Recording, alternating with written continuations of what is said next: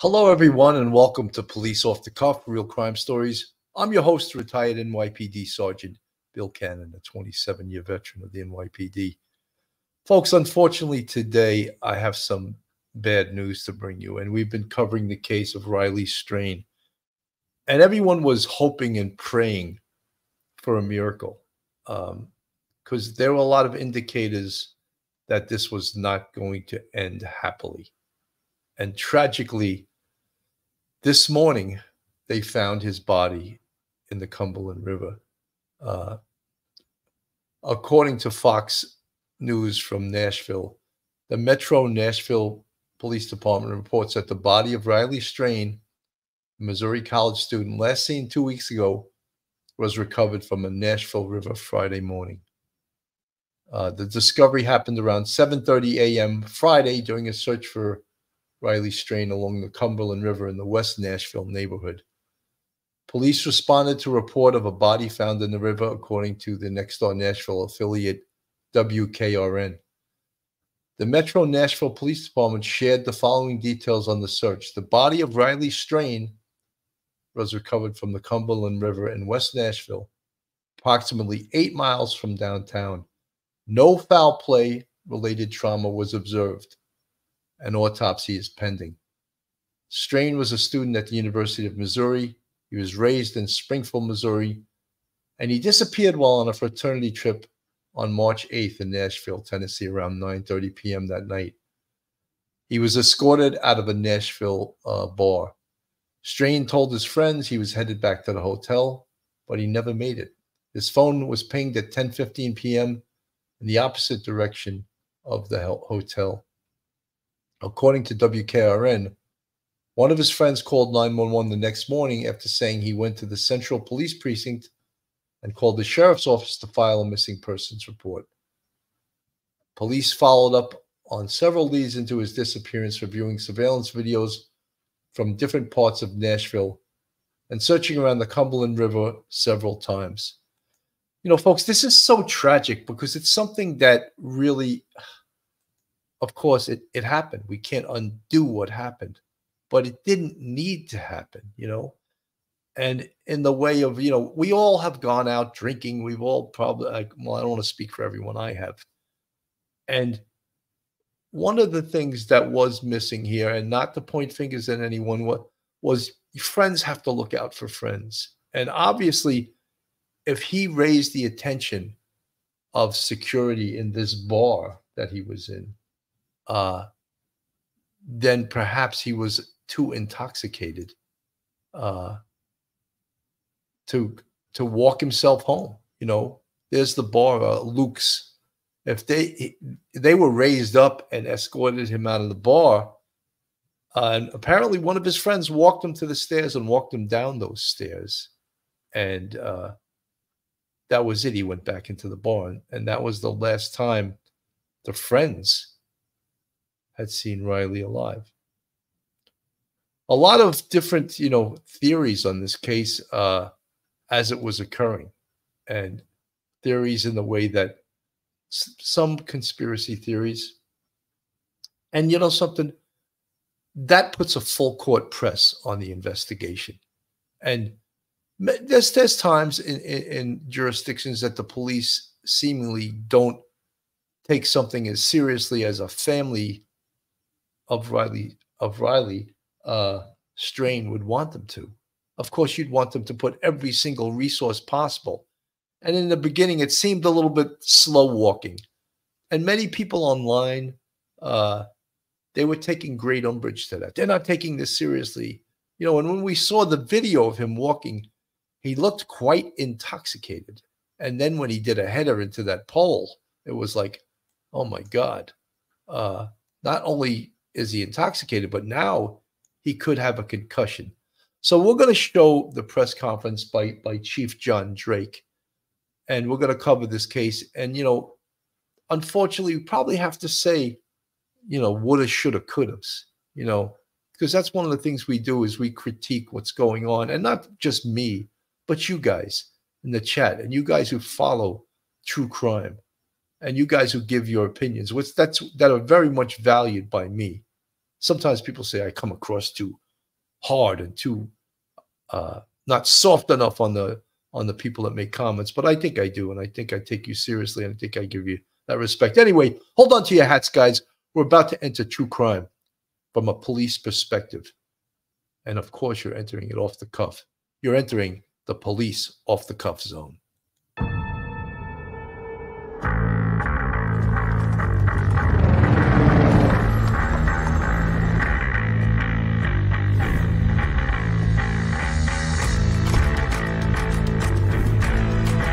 There has to be some common sense. Yes, sir. They have the car stopped at 10th and Ranch, Michael Whiteid. We still don't know who pulled the trigger.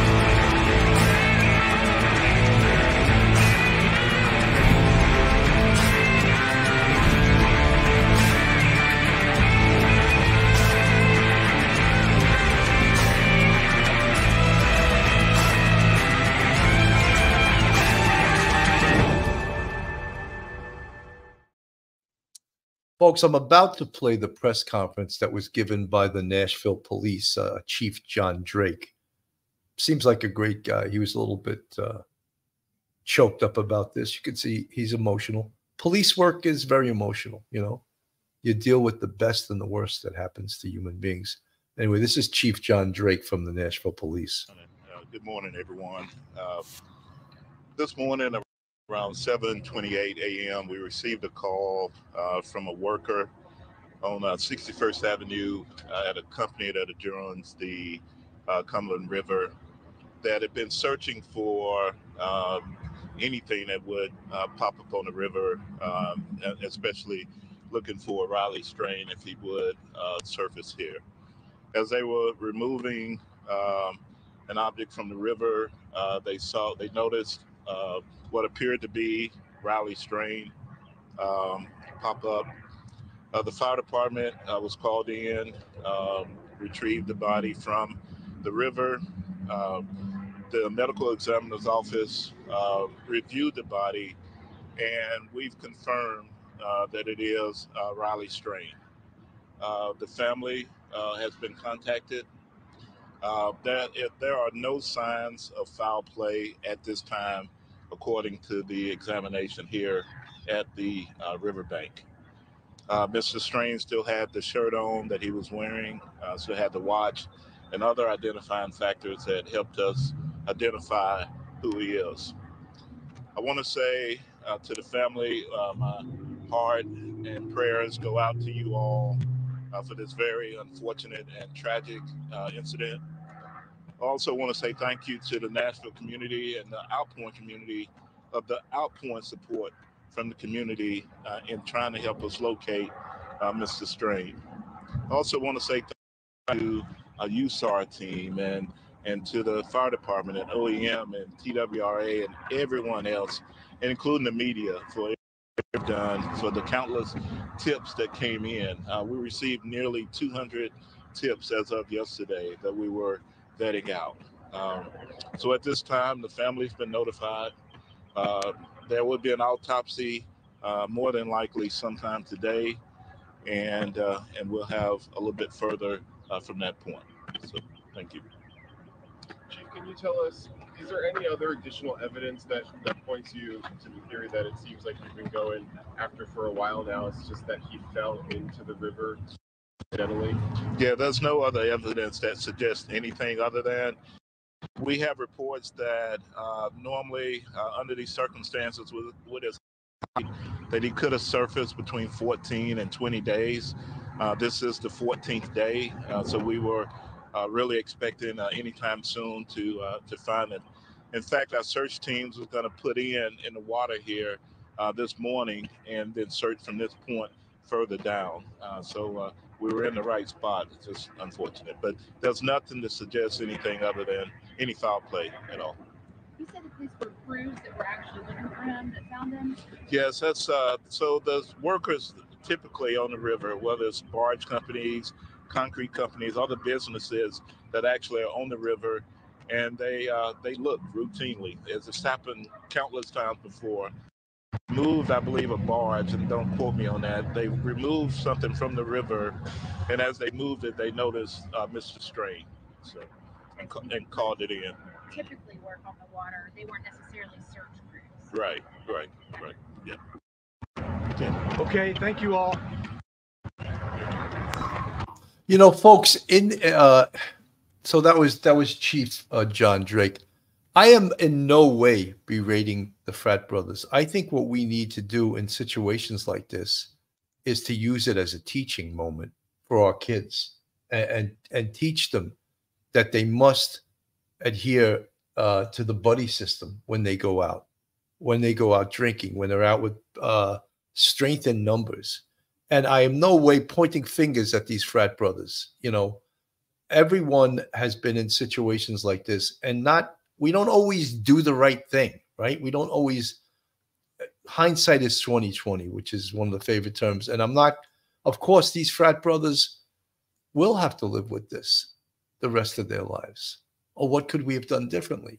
And, you know, as I said, I would prefer to think of this and refer to this as a learning situation, you know.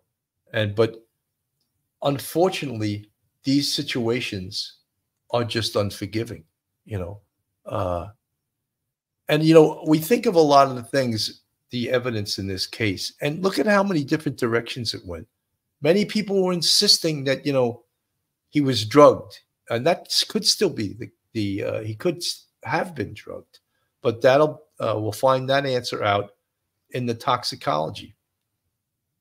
The other thing is, the chief had said there is no evidence at this point of any foul play. And remember the reports that a homeless guy was seen with his shirt on? Well, that turned out to be false. But when these reports come out, especially the power of the internet and the power of true crime creators, and you know something, lots of times true crime people and content creators on YouTube help solve these cases. They really do. And when we talk about the power, and one of the people that the chief thanked was the media. He thanked the media for keeping this out there, keeping the videos playing on TV, keeping the people aware of what was going on. So knowledge is power. And some of the other things, when we think of investigative things, investigative resources, investigative tools, I felt that this is what was going to happen. I felt that they were going to recover his body in the Cumberland River, because one of the top pieces of evidence I'll put it on the screen right there, was his debit card that was found right on the shore of the Cumberland River. And of course, found by a content creator, a TikTok person. And as soon as I saw that, and I heard where it was found, or we saw where it was found, I thought that was an ominous sign that he had fallen into the river. And then all of the other evidence, people were saying, well, if he fell into the river, why didn't we find him? And the chief addressed that, because sometimes bodies sink below the surface and they stay under anywhere from 14 to 20 days. And then they surface. And not to use a police term, that's why sometimes bodies that fall into the water, well, not sometimes, they're referred to as floaters, because when a person drowns, they sink to the bottom. And I don't want to be getting too graphic, but when the body builds up with gases, it then floats to the surface and it floats down the river. But as the chief said, that could take anywhere from 14 to 22 days. And the effort put into finding Riley Strain was, I believe, second to none. But these are some of the detectives, and they had cold case homicide working on this case, because they wanted to do all they could do for the families. And early on in the investigation, the police were being pointed at as not doing enough. Why isn't this a criminal case? Why is it still a missing person case? And look, I understand. I would probably be the same way if it was someone in my family, and I'd want the police to do everything and bring in all the resources, assign all the personnel possible to this case. And it appears that that's what they did. But, you know, in these cases, you can't tell a family, oh, we think he fell into the river. Well, they don't want to accept that. The evidence pointed to that, but they do not want to accept that, obviously. Missing Stolen Animals Ireland group. Heartbroken for the family. This is from the chat, but it's better they know rather than never knowing. They can bring him home and say goodbye. Some families don't get that closure. Sending prayers from Ireland. Rest in peace, Riley. Well, thank you so much for that. And I know many of you guys, many of you people in the chat, Elizabeth K from the chat, it's a very sad ending, but at least the family will know more soon and have some closure. You know, I guess, yeah, the closure is that they found him, you know, and bringing him home, not bringing him home alive. And I know all you true crime people that follow this, it's heartbreaking. It is so heartbreaking. And you get attached to these cases, you know. I do. I know I do. And sometimes it's tough to live these cases, to relive them. I used to live them live with the real people that had these. And it's so sad. It's so sad that things like this happen. And then, as I said, the only thing, I don't want to point fingers, but the only thing we can do is try to teach our kids and learn from this, you know. And that doesn't help Riley Strain or his family, but it could help the next Riley Strain from this, preventing this from happening. I'm going to play a little bit of Elizabeth Vargas, and this was pre-investigation, of course. Yes, now with the latest is Chris. Actually, pre-finding, I shouldn't say pre-investigation, pre-finding of Riley Strain's body. Dingman, a close family friend of the Strains. Chris, great to have you back with us. I want to ask you, there are several witnesses who have told News Nation they saw Riley Strain that night, that they called police, were only able to reach a voicemail. They still haven't heard back from the Nashville police. What is going on? We're not sure. We're scratching our head on that ourselves. The latest video that did pop up last night, the couple, we were blessed. They actually reached out to me. Our family is going to get to talk to them this evening. I've been emphasizing how much downtown Nashville is a tourist attraction. We probably have a lot of witnesses that may have seen things that was only there for 12, 24, 48 hours. This couple was one of those. They actually walked. Their parents, the mother reached out. She saw Riley. She made a comment of like, you're not driving tonight? And he goes, no, ma'am. And that is literally incredible news that we've gotten for that. We're still trying to piece out if that was before the body cam footage of the police officer or.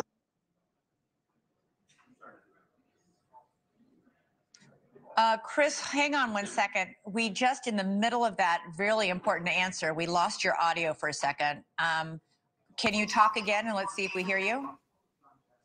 They lost his audio, obviously. Okay, I think, no, we don't have you. Okay, we're back. There he goes. Wait, He's back. Okay, I think we've got you back. Don't you love technology today? Okay, so this couple saw them, saw Riley Strain. She asked if you're driving tonight. He assured her he wasn't. We don't know if this was before or after Riley Strain then walked past that police officer. But has this couple spoken to the police? They have finally was able to contact the police. They reached out several days prior. But they have been in contact with the police and turned over their information. Okay.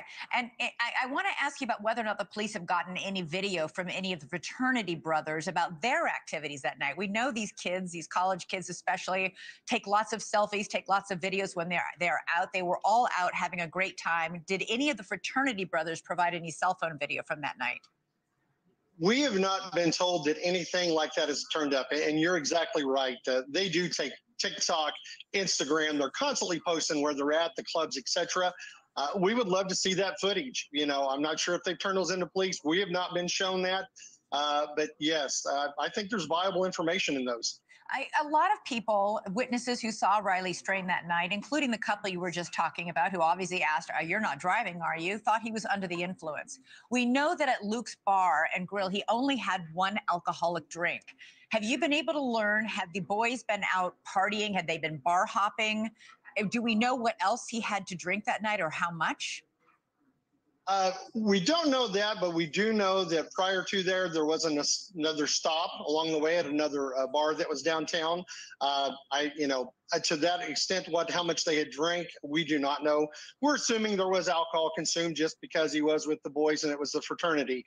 But unfortunately, the credit card doesn't show any extreme purchases up until the very last purchase at Luke Bryan's. And you mentioned to me last night on this show that he wasn't kicked out of the Luke's bar for disorderly conduct or getting into a fight, that actually he was trying to do something nice. What do you mean by that? Well, what we've been told, and this was, third-hand information, and we weren't at the bar, but we were told that he was trying to help somebody. There was miscommunication with the staff and possibly the actual bar. When Riley was asked to leave, he walked out. They're on film showing him. There was no confrontation with security. He walked straight out of the facility. And then finally, you said that Riley's phone did not die. It did not run out of power. How do you know that? We were through, I think, Snapchat and one of the other tracking apps that, we have parents, Life 360. It actually shows the battery, the battery percentage. Unfortunately, nobody thought to screenshot that night because we didn't know we were going to need it. But the family members do remember that the battery was not dead, or we did not get a notification that it was down to like 15 or 17%. So we know the phone had battery power. Okay, yeah, I'm one of those moms who tracks my kids. I'm familiar with that, but I didn't know I could do that part of it. So, Chris Dingman, thank you so much. So, one of the things is that what we know now, and what his phone stopped pinging, obviously, was because that was probably at the time that he hit the water. And his watch, he also had an Apple Watch and a phone. And prior to, of course, them finding him, no one wanted to face up to this. That is what happened. And you want to believe that he's alive. You always want to believe that he's alive. And now that we know what occurred, the evidence can be looked at in that vein. And you notice that the chief, John Drake, in his press conference said, look, we see on the body no signs of trauma or foul play right now. I don't know if the autopsy has been completed yet, but they were able to identify him on the scene by some of his property, obviously. I don't know if at that point they had his cell phone on his body, but apparently he had his watch. So they were able to identify him right at the scene. And look, you got to realize also he's been in the river for 14 days. And if you've ever seen a body that's been in the water submerged for that long, it's not a pretty sight to see. So all of these things are factors in this case. And when we talk about, we watched the video of him stumbling out of the bar, walking up the block. And, you almost wish as a parent, I could have helped him. I could have helped that kid. And no one knows, of course, that something tragic is about to happen, right? But that's what did happen. From the chat, Scout Inquirer, hi, longtime sweet friend. It has definitely been a hot minute. Oh, I'm sorry, you're talking to someone else in the chat. I thought you were going to talk about something in regards to the case. Lily Blue, no, Darcy Miller, wasn't he under a barge also? They didn't indicate he was under a barge. He could have been caught under something. They didn't provide that much information. And they just said it wasn't the police that recovered him. It was someone that works on the river. Talks to Angels from the chat. I doubt it's foul play, but he's been in the water 2 weeks. Talks to Angels 100%. And Lily Blue. No, again, there's something you guys talk to each other in the chat. Paint me twice. Riley's parents should have a lawyer to get everything on record, especially in regards to Luke's.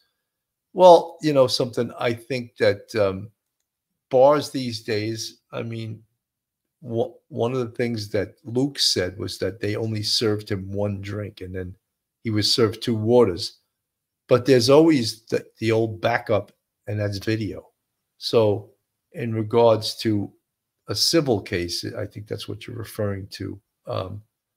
They can check the video. They absolutely can. T. Hopkins in the chat, prayers to family. Don't think there was foul play. Being drunk and hitting your head is a bad combination. T. Hopkins, I 100% agree with you. It's such a sad situation because people make mistakes in this life, right? And sometimes you get away with making mistakes, and other times those mistakes can cost you your life, as in this case. Folks, this is Police Off the Cuff, real crime stories. If you like real crime, true crime, then you're in the right place. And if you're not subscribed to us, go on our YouTube, hit that subscribe button, give us a thumbs up, and hit that like button. Hit the like button and share us with your friends and your family. We are a good community here. Also, if you want to contribute to us financially, we have a Patreon with 3 different levels, and we also have a YouTube channel membership with, count them, 5 different levels, and we appreciate all our fans, our friends, our subscribers. Sometimes people don't like to be called fans, so I'll call you our friends and our subscribers. And we've made a whole YouTube family here at the Police Off the Cuff family. I want to play another about some of the volunteers in this case, about how no stone was left unturned in this case. And we'll put this up on the screen now. That 911 call and the massive search for this young man. We're joined now by Riley's stepfather, Chris Whiteid, and family friend, Chris Dingman. Thank you both so much for joining us. Chris, I'm so sorry to meet you under these circumstances.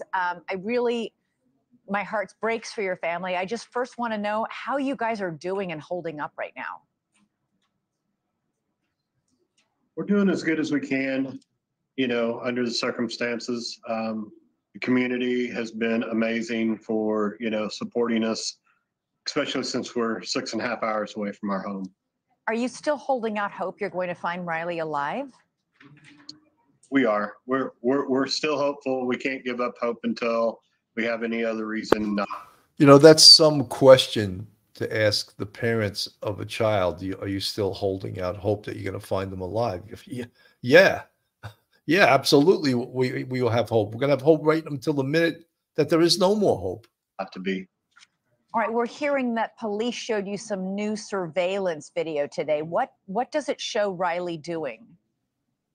The video was shown to us Sunday after they found the debit card. After the debit card was found, we met with the police and they showed us the video.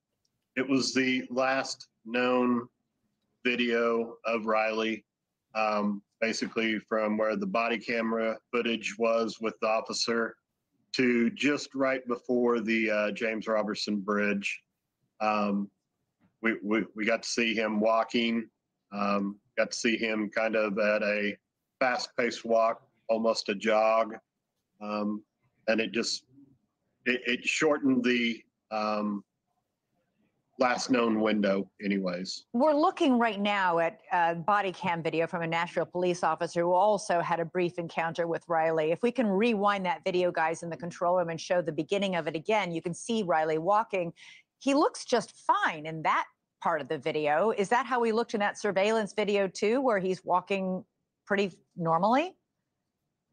It appeared so. It was from a distance, but again, he did seem to be walking either at an extremely fast pace or jogging. And we all know how hard it is to balance, let alone walking if you're, you know, been drinking, let alone try to jog. Chris Dingman, we're also hearing more about this couple who saw Riley around the time of this police surveillance video and the surveillance video that the families had a chance to see. This couple, they're tourists from out of town. They said they called Nashville police. They did not hear back. They said they actually were concerned about Riley. The woman asked him, "Hey, are you okay? You're not going to drive, are you?" Because he did seem to be drunk at that point, right? Yes, yes. We were fortunate enough, the family did reach out via a friend, a retired FBI agent, got us in contact with them. And I tell you what, last night, the families got together. We went on a voice call or a FaceTime, whatever you call it, and the families got to spend some time together. The gentleman that was there was literally in tears with the family. He had a lot of guilt, which the family would. They have multiple children of their own. And as I explained to him, I said, don't second guess anything you did. You're the only one that we know that was compassionate enough to even ask Riley if he was okay or even talk to him. Not saying no one else did, but, that meant a lot to the family. And I wanted to make sure that family knew it. They were kind and compassionate enough to even ask. Folks, this is, of course, we're going over what happened before they found him today. And we know, just to recap, that they found Riley's body today at 7:30 in the morning in the Cumberland River. This is things. This is what led to it. These are some of the things we can learn about this bad situation. And we all have kids, college-age kids. And, drinking is something that you really have to educate your kids about, and about the buddy system, drinking and driving, being safe when you go out. All of those things are, learning, teaching moments, as former President Obama used to say all the time. This is a teaching moment. And we hope that we can all learn from this. And yes, this is finding Riley Strain's body. And follow up with Riley. And Riley followed them and still communicated with them a little bit, nothing more to what had happened that evening, but it was really refreshing for the families to get together and, just emphasize, we've been saying this the whole time. There's a lot of people that was in Nashville that weekend that was only there, for 12 hours, 24 hours, 36 hours. This couple was 3 or 4 states away. So we could possibly find the right couple that had the rest of the pieces of the puzzles. We would sure love to see them. Did this couple tell you anything else about their brief encounter with Riley that was helpful to you? They did mention that he was on the phone, which Chris had already noticed that the cell phone data, there was an ongoing phone call. There was a conversation with a male gentleman that, we thought may possibly quite have been his fraternity brothers. To the distance of what that conversation was, it was a little unclear at the time, but, there was a conversation with who we think was them. And they were probably trying to look for Riley or figure out where he was. Did the couple say that Riley seemed to be looking for something? We know he was headed in the exact opposite direction from his hotel. Do either of you have any theories on why he would? So, right now, guys, it's tough to listen to this because there was a lot of course, conjecture, and there was a lot of people, conspiracy theories, if you will, about what happened to him. Someone just said in the chat, why was his debit card found on the ground right near the shore?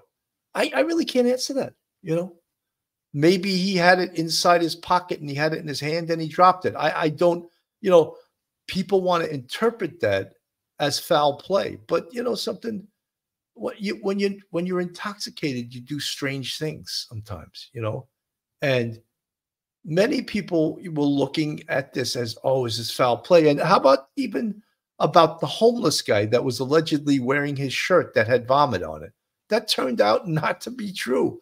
Pamela White from the chat, thank you so much for the $5 super sticker. Very much appreciated. From the chat, Marie Finnegan, poor guy, heart breaks for his family. What a sad outcome. Not trying to be smart, but maybe be a comfort knowing there was no foul play. Yeah, I agree with you. Helen, rest in peace. Riley, condolences to the family and friends. Hi from South Australia. Been following this story as my niece lives in Nashville. This is so sad. Absolutely. Carmelita Dorsey, good to see you. I think putting blame on others isn't fair. Yes, it would have been great if someone had intervened, but even if they called 911, that doesn't mean he would not have fell in before help arrived.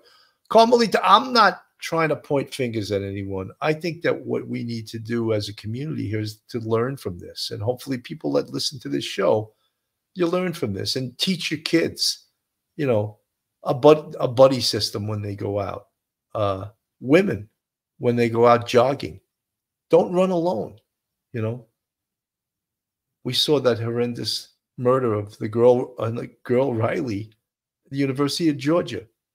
And there's always strength in numbers, you know. So if we could teach, if we get a teaching moment here, yeah, I want people to learn. I don't want to point fingers, but I want people to learn from this.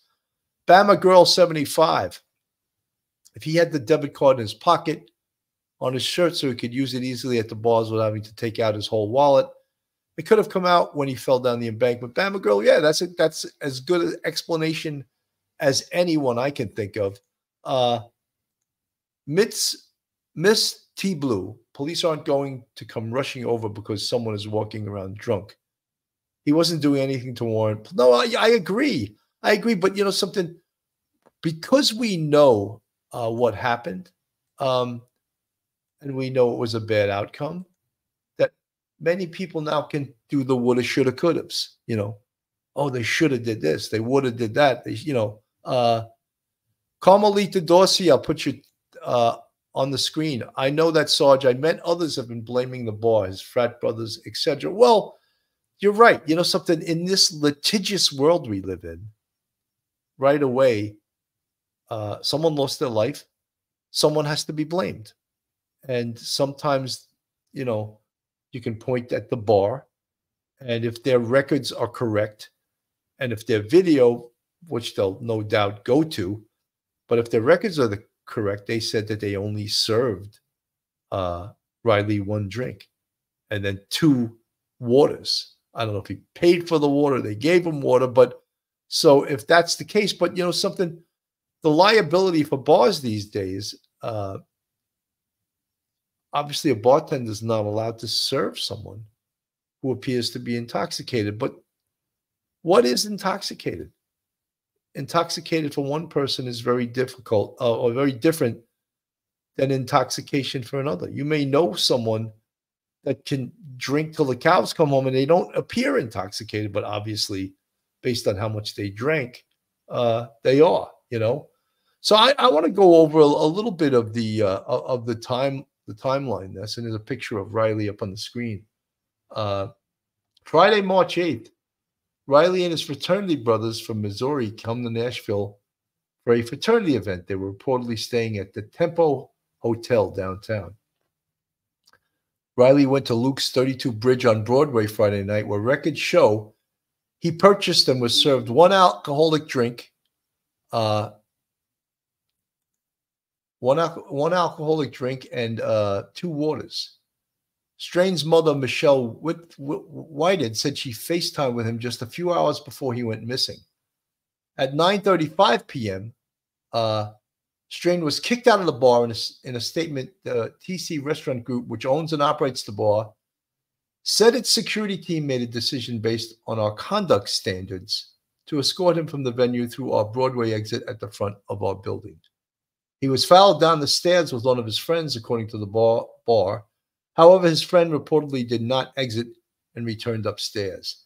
At around 9:45 p.m., surveillance video from downtown's Smoke and Vape Shop on Church Street caught Riley stumbling and falling in a parking lot at 3rd Avenue and Church Street. At 9:47 p.m., surveillance video caught Strain crossing 1st Avenue North to Gay Street. Between 9:55 and 10 p.m., Strain's last phone ping was near James Robinson Parkway and Gay Street. Detectives said the last phone conversation Strain had with one of his friends was also during the same time period. According to police, the phone ping covered about a 2-mile radius and didn't give them a direction of travel, any more detailed information about where Strain might have gone.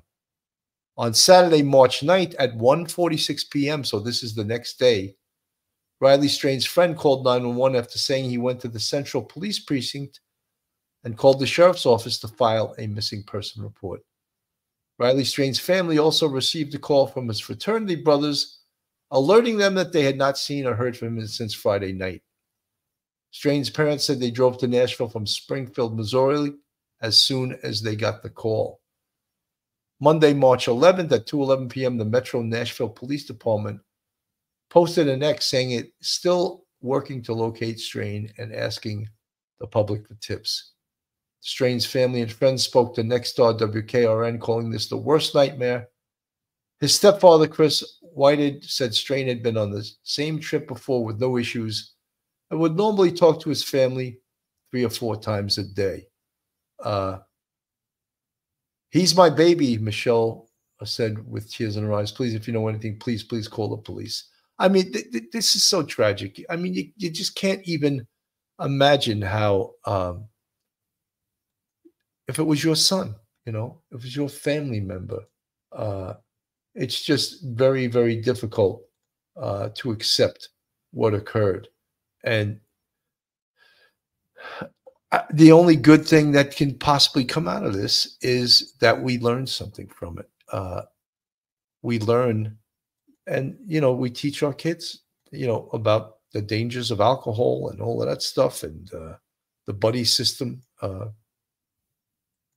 From the chat, Alex Serenilian figured this is what it was in light of recent insights. Hope the family the family's not going to take the news okay. I mean, obviously in life we take bad news and we have to deal with it, but no one's going to be okay with receiving this news. Talk to Angels. Next, we'll be assigning babysitters for every adult that purchases alcohol at the grocery store alone. For adults not responsible for themselves. Talk to Angels. Yeah, we are ultimately responsible for ourselves, but we all have people in this world, people in our lives that love us, and it's that old expression, are you your brother's keeper? And you don't have to be, but is it a good thing that you help your brother or your sister when something bad could happen to them? Small town girl Fisher. I hope that Luke Bar changes their rules. They don't let a drunk person out unless they have a friend or somebody that's with them, or call a taxi. Or, well, something that's some kind of responsibility to put on a business. And I don't think that you could do that. I don't think you can make a bar responsible for how you get home. I mean, they are responsible to a certain extent with how much alcohol they serve you, because clearly in any state, bartenders are not allowed to serve intoxicated people. But look, alcohol is a drug. Let's face it. So we're taking a legal drug. And the responsibility to how much of that legal drug we consume is basically on us, not the bar. It's on us, right? Mama Bear, Riley is responsible for Riley. He's an adult, but I'm thinking he was drugged either at Garth Brooks' bar or Luke Bryan's bar. Well, Mama Bear, we don't have any evidence of that right now. I mean, you can assume that. Pamela White from the chat. Anna Harris, I want to know that too. His fraternity brothers did not report him missing. Well, they didn't report him missing till the next day. And again, do we point our fingers at other kids? Kathy Bauer from the chat. I have kids at the University of Missouri. I think you have to state that. And university. The university is wrong. Sounds from the chat. This sounds, no, they were in Nashville. They go to their students from the University of Missouri. Their frat was from the University of Missouri. They were on a trip to Nashville, Tennessee. I think I made that clear. I don't know why you assumed I was saying something different. No, they were in Nashville, Tennessee, and they are from the University of Missouri. So guys, we all have ideas about what could have been done, what should have been done. But this goes on every night in every city in America, And the only thing we can do is to teach our children better. Teach them I sound like I'm, you know, ad nauseum. I love that expression. Sounds like I'm teaching over and over and over again, but sometimes you have to pound something into people's heads, you know, that, yeah, teach your kids the buddy system, teach your kids alcohol responsibility, teach your kids to look out for their friends. That's all I'm saying. Is that putting down these fraternity brothers? No, no. But will they have to live with this for the rest of their life? Yeah. Are they going to feel guilt over this? Yeah, I think they are. Melissa Stiller, years ago, my son went to a bar and had his bottled water drugged. Melissa, that can happen, you know? That's another reason why you need your friends to be with you, you know? Going out alone maybe is not a good idea either, right? So the buddy system, I can't bring that up more than I have. The buddy system is so very important.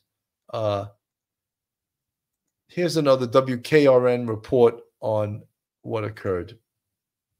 Morning to you. I'm Blake Easton with News 2. We're following breaking news right now. Metro Police confirmed they have found the body of missing college student from Missouri, Riley Strain. The body was found in the Cumberland River near 61st Avenue North around 7:30 this morning. 22-year-old Strain disappeared while on a fraternity trip here in Nashville on March 8th, today marking 2 weeks since his disappearance. News 2's Peyton Kennedy joins us now live from the nation. She's been there on the ground following this breaking news for us all morning long. Peyton, what can you tell us right now? Yeah, Blake, good morning. Riley has been found this morning in the Cumberland River about 8 miles from downtown Nashville. So this area has been covered with Metro Police vehicles, fire departments, and just recently a medical examiner transport van left the scene here. We are expecting to hear directly from Metro Police in just a matter of minutes, but from what they have shared with us so far, we understand that no foul play trauma appears to have been involved and a full autopsy report will be pending. But of course, we are thinking of his family this morning as they have been very involved in this search process now 2 weeks out from when Riley was last seen. So we'll keep you updated here on Scene, Blake. But for now, back to you. Peyton, and before you go this morning, I'm just curious, have you got a sense from officials there on the ground if we can anticipate any sort of press conference or really what we can expect from this point forward? Obviously, this has been an ongoing search gaining national attention over the past 2 weeks, and certainly a lot of questions remain. I'm curious what you're learning there on the ground from officials and if the family is nearby, perhaps. Yeah, Blake, we are expecting to hear from the MMPD at 9:45, so that's 1 minute away. I'm expecting they will come here to this point. We're right outside of an ExxonMobil facility. This is where they've been able to get closer to the water to pull him out of the water at this point. So again, they are meeting us here in just a matter of minutes. As for family, I do believe they have been called to the scene here to speak with police as well. But I do know that the medical examiner's van is no longer here. It has been taken away from this point. So we will expect to hear from police shortly, Blake.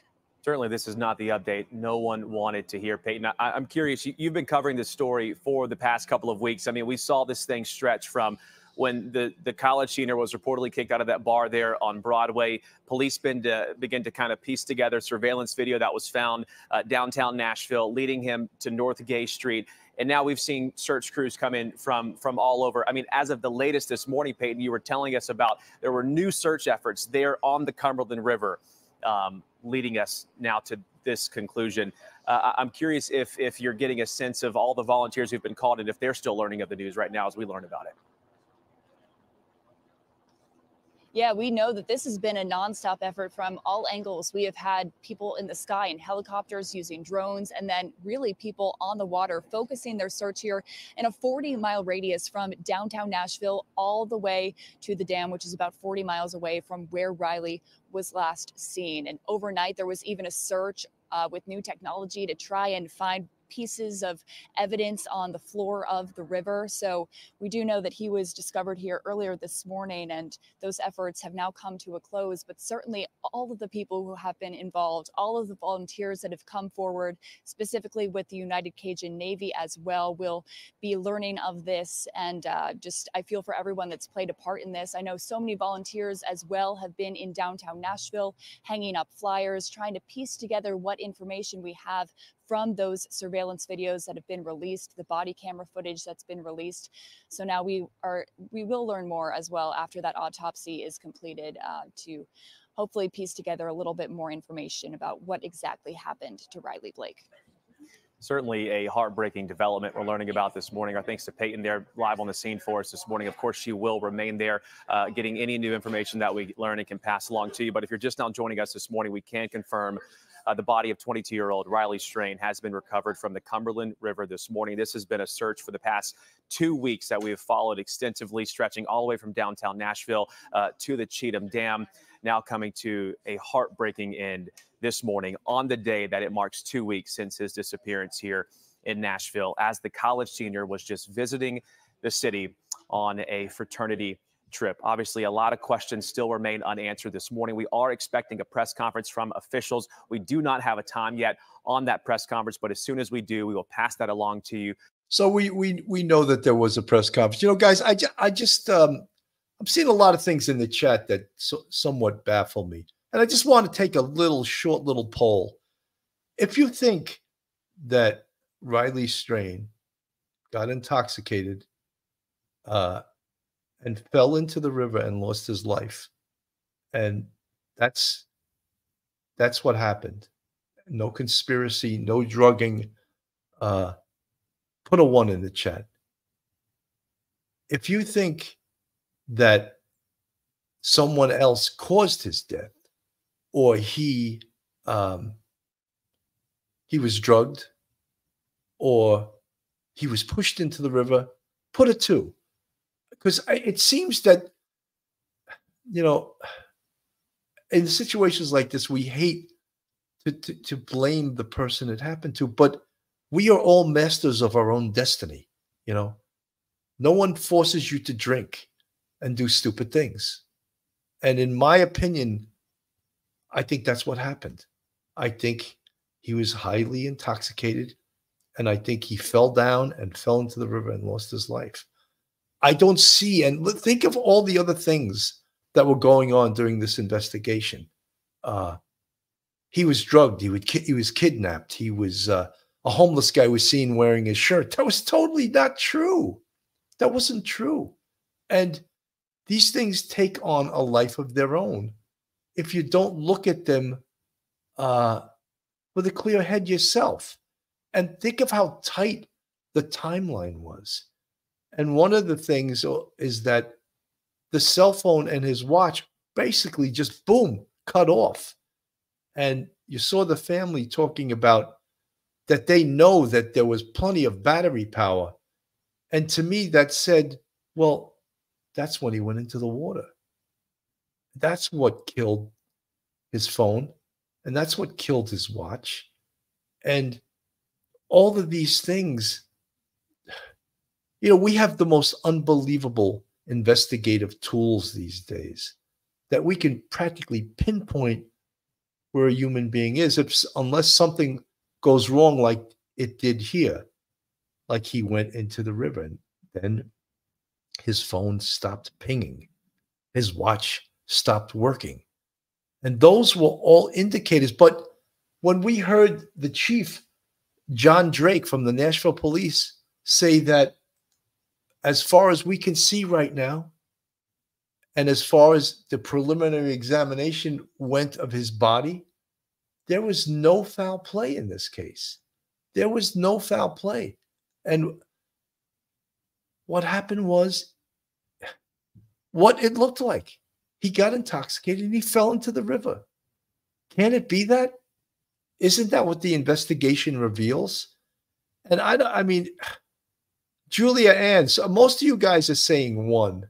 Dawn Clayterman, he was found with the shirt on. Yes, which destroys the premise, or a witness that said she saw a homeless guy, or he saw a homeless guy walking around with Riley's shirt. That was totally not true.